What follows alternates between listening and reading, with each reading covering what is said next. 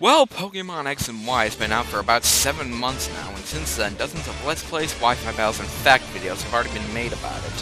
While this may not be the best time, I've always wanted to make a video like this, and now I finally have the means to do so. So without further ado, this was my experience with Pokemon X and Y before the game came out.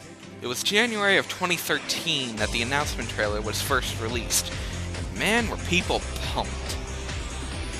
I mean, it was the 6th generation of Pokemon. Also, the fact that this was the first time that the games were going to be released on the same day worldwide. Usually it was Japan, then everywhere else in the world. And you'd usually have to wait about a year to get it. So this was a pretty big game.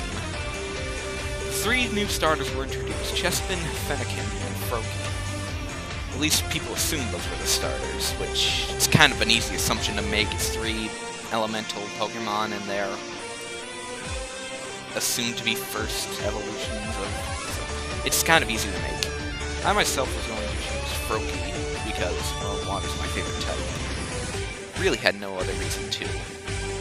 Anyway, after the announcement trailers were released, the internet was flooded with blogs, analyst videos, and reaction videos, usually with big-name YouTubers such as the J-Wits and Munching Orange, just to name a few.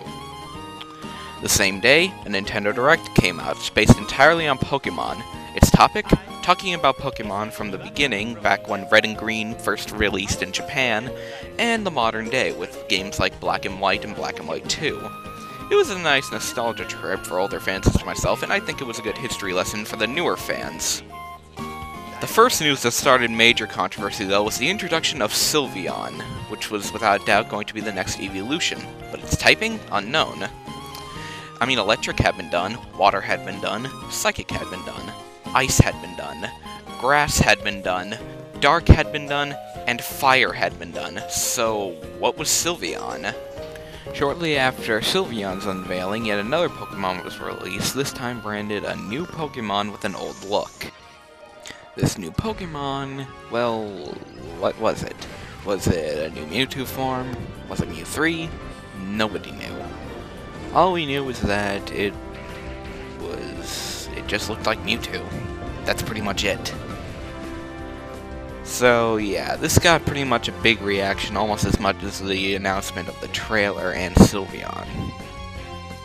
The unveiling of these 2 new Pokemon would start the beginning of a bunch of unveilings that would leave audiences confused until the release of the game in October of 2013, which was about a year after its unveiling. The word unveiling was used 3 times in that last statement.